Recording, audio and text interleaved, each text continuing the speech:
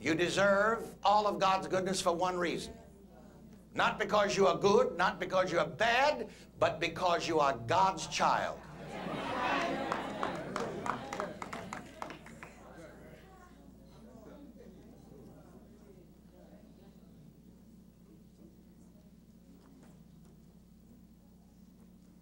Well, Reverend Ike, don't you have to get saved? Yeah, you have to get saved from them old religious ideas.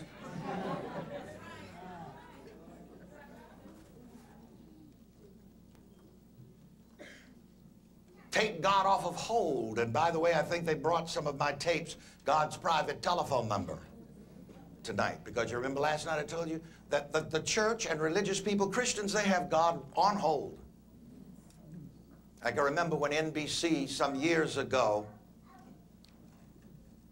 interviewed me in Huntsville, Alabama at the University of Alabama, where I lectured on positive self-image psychology.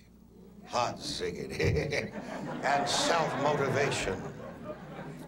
There was a group of people from a local Christian college, I will not call the name, and afterward they began to ask me questions, and one beautiful, sweet Christian lady got up and said to me, "Oh, Reverend Ike, all those are such wonderful blessings that you talk about and preach about and teach about." But she said, "But Reverend Ike, we are not going to get those things until we get to heaven." She had God on hold. Well, as I wrap up this hour in the next 2 minutes, I want to tell you this, and don't forget it. Are you ready for this bombshell? When you find the heaven within you, then you will find yourself in heaven. Not till then. You'll be just like the saints walking down the road to Emmaus, talking to the resurrected Christ, but did not recognize him. Why? Because the Christ had not been resurrected in them yet.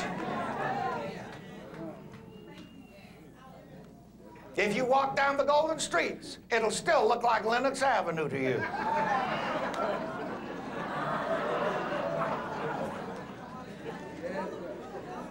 Repeat after me. When I find the heaven within me, then I will find myself in heaven. But not till then.